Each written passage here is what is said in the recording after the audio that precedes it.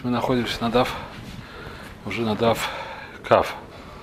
Практически Амуд Бет. Вчера мы разобрали вопрос, который задали Тойсвес, а именно, что у нас написано, что брит мила можно делать только днем. Так написано в Мишне, и так учится из пасука. Там не очень понятно, с какого пасука, но это не важно. Учится из пасука, что брит мила можно делать только днем.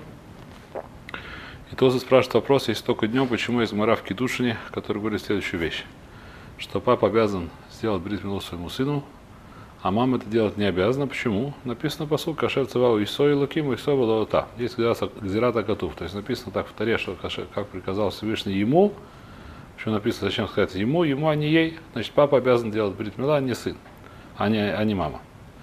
Спрашивает вопрос, если это митсва сеса шаман грома, если это митцва брит мила делается только днем, а нельзя делать ночью, это называется митсва сеса, называется повелительная заповедь, которая зависит от определенного времени. И все повелительные заповеди, которые зависят от определенного времени, женщина не обязана делать. А зачем нужен специальный пасух сказать, что цашет цевал исой было иса? А? Кицур, хатпами, не знаю, Кицур так то есть спрашивает, то есть приводит несколько тируций. Мы вчера привели еще один тирус, который сказал Свасемис. Какому митцву сказать вчера Свасемис сказал следующий тирус, что поскольку митцва, то есть несмотря на то, что митцва, которую нам сделать нужно, это сделать обрезание конкретно, но как бы тахлес, я не знаю, как сказать, цель этой митцвы не сделать само обрезание, не сделать эту операцию эту, а делать обрезание, чтобы человек был обрезанным. Потому что человек не обрезанный, есть законы, эти законы днем и ночью, например. Нельзя человеку есть Песах даже ночью, когда он не обрезанный. То есть сама мицва это быть обрезанным. То есть ее можно сделать, только сделав обрезание. Но сама мицва, она как бы быть обрезанным. Быть обрезанным это мицва, которая днем и ночью. И она все время, поэтому называется мицва, которая не зависит от времени. Так сказал Свасемис. Мы провели на эту тему, есть еще на строительство храма похожую вещь. Что строительство храма написано в Рамбаме, что только днем, написано в Гмаре, в Санедрине, если я правильно помню, что если только днем строят храм, а не ночью, потому что написано «Бьем акимас мешкан», сколько днем поставили мешкан, днем, а не ночью, то есть митцва строительства храма, несмотря на это, женщина обязана участвовать в этой митцве. Как так может быть? По Свасемису это вещь, которая она достаточно понятная. Почему? Потому что митцва не то, что строить храм, конечно, митцва строить храм, но лимайса, как бы цель в этой митцве не само строительство, процесс строительства, а цель этой митцвы, чтобы храм стоял. Вещь, которая очевидна, а храм работает днем и ночью, есть митцвот, который в храме ночью. Поэтому храм ставит того, так сказать, цель его построить храм, поэтому такая вещь. И сегодня я хочу привести еще один тирус, который сказал Туревин, который немножко похож на Свасемис и не совсем похож. Он говорит так, что есть митцва, которая, например, шофар. Шофар это митцва, которую нужно трубить Рош ха-Шана. Если в Рош ха-Шана не протрубил, то потом трубить можешь трубить сколько хочешь, но эта митцва уже никак не будет. На следующий день ты не можешь выполнить ту же митцву. Ты можешь выполнить через год, но это будет другая митцва. Что значит, раз в году есть митцва трубить шабар. Если пропустил Рош ха-Шана, пропустил. Все трубления, которые не в Рош ха-Шана, митцвой не является. То же самое лулав, нужно в Суккот взять лулав. Если ты взял лулав не в Суккот, то это машхам бальтойсев. Это может быть авейра, но не митцва. Почему? Потому что митцва взять именно в Суккот. Если ты взял Суккот, ты пролетел. Есть митцва, которая как брит мила. Если ты не сделал брит мила сегодня, ты должен ее сделать завтра. Несмотря на то, что ночью нельзя делать. Но это та же самая митцва, и она никогда не прекращается. Но только ночью ее нельзя делать. То есть ночью это всака как бы. Это не то, что митцва, которая от времени зависит, митцва, которая есть постоянно. Просто ее нельзя делать всегда. Но митцва, она в принципе есть. Это та же митцва, она не зависит от не то, что время приводит к тому, что нужно делать митцву. Митцву нужно делать, когда не сделал, тогда сделал. До 100 лет, пока помрешь. Если не успел до этого по какой-то причине сделать. А? Потом это уже не дурайс. А как бы то ни было, это вещь, которая так это вещь. Поэтому это не называется митцва сеса шазман грома. Понятно? Нет. Теперь вопрос, в чем разница? Если какая-то митцва, которая по Свасемис будет называться шазман грома, а по Туреймен нет, или наоборот, это вопрос, который на засыпку. Еще раз, понятна разница между Свасемисом и Свасемис и Туреймен? Туреймен говорит такую вещь, что есть митцва брит мила, а почему не называется шазман грома?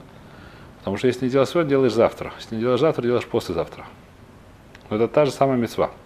То есть это время, поэтому я говорю, что ночь это не то, что нет времени митцвы, ночь это всака. Как бы это прерыв, когда сейчас нельзя делать какой-то, как бы. Это не то, что, как сказать, прекращение. В Рош ха-Шана, если я не протрубил, митцвы больше нету до следующего Рош ха-Шана другая уже митцва, не та, которая была в прошлый Рош ха-Шана. В прошлый Рош ха-Шана я пропустил. Брит мила, если я сделал потом, я ее сделал, не вовремя, но сделал. Если сделать через 3 дня, через 4 дня, ребенок, который болел, так лохатгил делал, ребенок там по всяким причинам. Но это сделана та же самая мицва. То есть есть та мицва, которая она делает ее всегда. Есть только, поэтому я говорю, что ночь, то, что нельзя делать ночью, это не то, что это не мицва ночью, это называется перерыв. Сейчас не время, как сказать, да, но это не то, что время приводит к тому, что делать мицву. Теперь будем дальше разбирать, есть какая-то разница. Нет, это мы сказали уже 3. То есть есть сам тирус шельтойс, что это там по мандому, что можно ночью делать, когда она не вовремя, то имеешь в виду несколько тирусов. А сейчас мы переходим в Кафу Мудбет, продолжаем вперед, потом, может, вернем еще на этот вопрос. Есть, значит, вопрос ставился открытый, я поставил вопрос такой интересный. Есть ли разница между объяснением Тур-Эвен и объяснением Свасебес? Вопрос на засыпку. Кто может придумать пример, там под пятерку. А?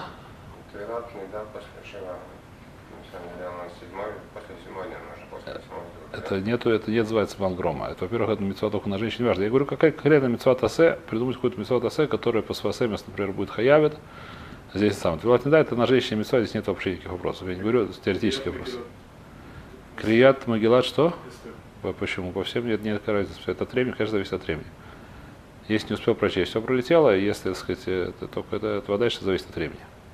Несмотря на женщина хайвот, потому что там специально написано вещь, но это не важно, это не суть. Крият Мегила женщина хайвот, потому что они тоже были бы одной модес.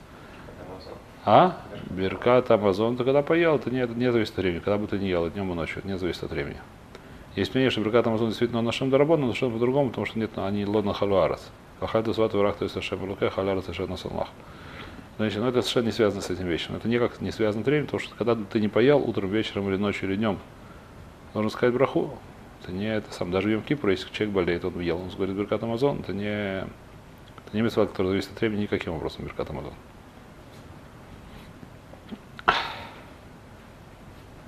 Вайтер. Поехали дальше. Минаны мили, значит, поехали дальше. Вукулан шасу мишаламу дашахари кашер. Мы сказали, что все эти митцвот, которые днем, нужно делать лахатхила после того, как уже встало в солнце. Солнце начинает вставать, то есть видно уже солнце на горизонте, но будиевит можно это делать с какого времени? С Амуда Шахар, с первой утренней, как вы сказали, проблесков зари? С проблесков зари. О. Минганы мили, откуда мы знаем, что с проблесков зари это уже называется день? Мы сказали, что все эти митцвот можно делать только днем. Почему? Потому что написано Бьем Ашмини, Ямима или Низакарима Насим, Емим, дни и не ночи и так далее. Теперь, что у нас написано в Мишне? Что в Мишне написано, что день начинается с когда? С первых проблесков зари. С этого времени уже называется день. То, что в Торе написано, что можно делать днем, с какого времени это день?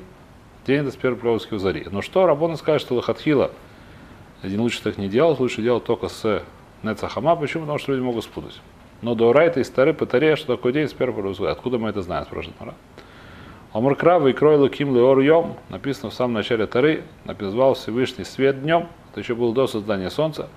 Это отдельный вопрос, это было еще до создания солнца, это был первый день, что Всевышний свет назвал днем. Что отсюда учится? Говорит, есть друж здесь, есть такой друж на этот посыл. Какой друж? Лемеир уба краой йом. То есть, когда он начинает светить, это уже называет его йом. То есть, что такое ор? Ор это который светит. То есть, когда он начинает какой-то свет, уже начинается днем. То есть, когда он только как бы зовет день, это уже зовет свет, это уже называется день. И поэтому, что говорим, начиная с проблесков зари, это уже как бы начало света какого-то. Сколько до начала света, это называется день. Так говорит Мара. Спрашивает Мара, миаду лехоша харалайло. Если хочешь сказать, что позвал, это как бы имеет как бы такой друж, что как бы звал, то есть когда он начинает только звать свет, это уже называется днем, тогда написано лехошах тенью, темень назвал ночью. Что такое темень? По твоей причине тоже, махши хубала каравая, когда начинает только темнеть, это уже будет ночь, по твоему мнению. По твоему логике. А мы не так знаем. Мы знаем, мы знаем, что до выхода звезд, это уже после того, когда задолго после того, как начало темнеть, это уже только тогда ночь. То есть ночь не начинается, когда начинает темнеть, а только когда уже вышли звезды. Это вопрос такой. Элом Равзейро. Сказал Равзейро, это действительно отсюда нельзя выучить. Кара это просто название, нет такого друша. Учится пасук. Есть пасук, где в Нехеме ни много ни мало. В Нехеме написано просто есть в храмах раз. Ванах носим бемлаха, вехацам вехецим махзиким барамахим. То есть у нас половина народа работают при строительстве храма. Это было строительство второго храма. А вторая половина народа держит копья. Почему? Потому что там были всякие, барамахим. Хацьям, то есть половина народа держит эти самые копья, стоят на страже, там видно были всякие самые разбойники, которые мешались. Как бы то ни было, миалота шахар, когда это происходит, алота шахар, ады цеис такой хавим. И мы это делали, начиная с алота шахар, с первых проблесков зари и до выхода звезд.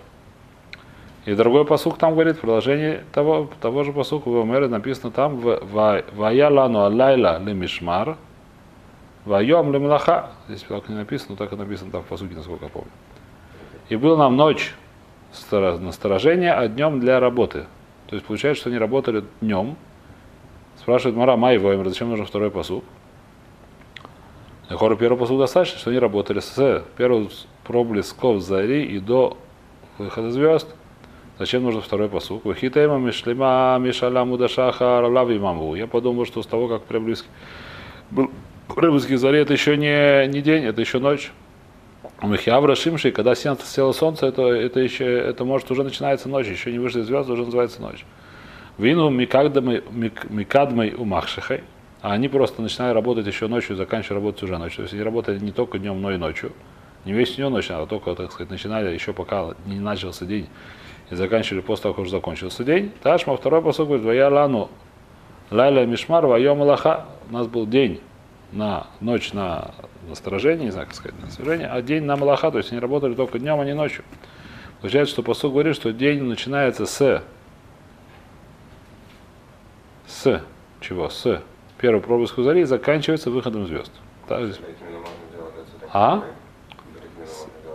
Здесь хорошего. Здесь вопрос, который спрашивает, вопрос очень сильный. Меня больше интересует, так сказать, тоже меня интересует. Меня было. Шаббат тоже можно, как сказать? Там можно сказать другие еще. Хвейсус, шаббат, кришма, все эти вещи, которые вопрос очень большой. Теперь здесь на самом деле у нас есть две герсы. Здесь называется так сказать, здесь ломается пасук, это немножко тяжелый. То есть спрашивает, то есть похожий вопрос. Вы им тоймер спрашивает, то есть вакаймулан дам децкоим лайлау. То есть, видите, вы им тоймер кевен де каймулан буцеса кухавим хавалалим ке на май плиги рабьёсив рабьюду бенашмошис. Леймер буцеса кухавим. Зачем у вопрос такой на бенашмошис, когда нужно уже прекращать работу в шаббат, когда мы это самое, что за вопрос такой? Скажи, когда вышли звезды, начинается ночь. Все время пока вышли него звезды, это еще день. В чем вопрос? Отвечает, то есть, если ешь ламер, да, бы шур, цейса каховим, ешь хилук, шиеш каховим нерин бьем. Говорит, то есть мы проблема с каховим, мы ничего не понимаем. Почему? Потому что есть такие куховим, которые видно еще и днем. И поэтому, может быть, как только солнце начинает садиться, это уже, или заканчивает садиться, это уже звезды называется, что они уже вышли. Здесь, так сказать, как... Мы их увидим днем или гамма, когда солнце, извините, так это... Нет, ну понятно, что нет, так сказать. Но есть какие-то звезды, написано, что большие звезды видны днем. Средние звезды начинают видеть с вечера, а маленькие звезды ночью. Но у нас не такие острые глаза, чтобы это видеть. Тем более сегодня вообще звезд не видно из-за этих фонарей. Сегодня просто... А? Ну, в колодец, да, но я не полез. У меня нет в колодце, куда полезть. Я извиняюсь, я в колодец лазил уже очень много лет. Несмотря на то, что, может, там вот тут звезды красиво видно, но я извиняюсь. Нет, можно выехать куда-то в лес, если у кого есть машина, посмотреть на звезды. Но, в принципе, сегодня не на дорогах, не в этом самом, нужно дойти несколько, хотя бы там полкилометра куда-то от дороги. Не знаю сколько, чтобы было видно нормально звезды. Здесь звезды просто в современном мире, когда человек живет в городе, или даже в деревне сегодня уже, всюду есть фонари. Звезд не видно. Как бы то ни было, неважно. Даже во времена решения мы уже говорим, что мы не видели, там не было еще фонарей на улице. Несмотря на это, мы говорим, что звезды мы не разбираемся. В любом случае, здесь, так сказать, как сказать, то есть ломать здесь не очень это понятно судья, но так здесь написано. То есть с выходом звезды тоже ночью, но когда выход звезды не это самое, судя по смыслу, что мы опасаемся, что уже звезд начинается. На самом деле Рабейну там считает действительно, что конца шкия начинается бенашмошес. Рабейну там, как известно, еще после шкии можно достаточно много ездить на машине. Так в многих местах в Европе было принято, и до сих пор, по-моему, так принято во многих местах в Европе. Там очень длинный период. Седер, это вопрос, когда любой с Рабейну та, проблема, что Байсиоса пасал к Рабейну там, Байсиоса жил немножко в Цвате, поэтому все эти разговоры, что Рабейну там просто жил во Франции, поэтому он писал во Францию, это, по-моему, полнейшая глупость. Как бы то ни было, так оно работает. Ладно, значит, здесь начинаем тогда следующую мишну. Коля йом кашер крията Мегила. То есть мы сказали, что когда начало времени Мегила, лахатхила после Назахама, Бадиевит начиная с ночи. В ле крията галель. Также вся ночь, весь день можно читать галель. Есть митцва читать галель. В ле ткият шофар. Также весь день можно отрубить шофар. В ле натилат улав. Также весь день можно брать улав. В ле тфила самусофин. Также весь день можно молиться молитву мусав. Весь день с утра и до вечера. У мусафин то же самое жертву мусав можно принести с утра и до вечера. А? До разрушения храма это только были мусафин, если после только тфилот. Я думаю, что во время до разрушения храма было то и другое. Просто когда фаса была другая, что тфилат мусав, то есть мы там не молились, чтобы вернул самого войда, была бы тфилат мусав, чтобы работа была принята, как сказать. Так же, как была Шмонайсер еще до разрушения храма, несмотря на то, что там мы не молились, чтобы вернулся и так далее, в Иерушалайме. Это были брахот, которые соответствовали духу времени. Я извиняюсь за выражение резкое. Написано, что они молились, и в Берехат Бекрат Лишма, это сама они молились, несмотря на то, что очевидно, что были немножко брахот другие, как бы по... То, в Левиды Апарим. Ладно, давайте сегодня остановимся. Я очень извиняюсь, что сегодня опоздал. Завтра повторим это, все равно надо будет повторять это Мишну. Идем вперед.